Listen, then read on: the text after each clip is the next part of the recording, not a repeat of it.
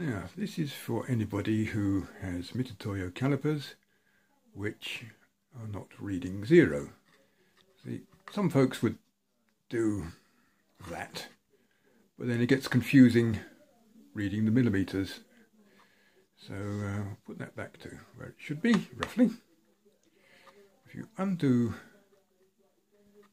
that screw and pull out the piece, underneath there, I don't know if you can see it, just there's a little groove that fits in. Now what that does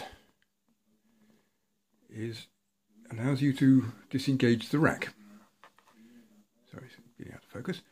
So move the thing to 0, gently press in your little bit of wire, special tool, $20 worth if you buy it from America. Move that back to 0, and then if you've got fine adjustment there, and then replace that piece, and job done. It's so much better than having the 0 over there, or worse still there, because you just don't read right. Right, that's all folks. Bye for now.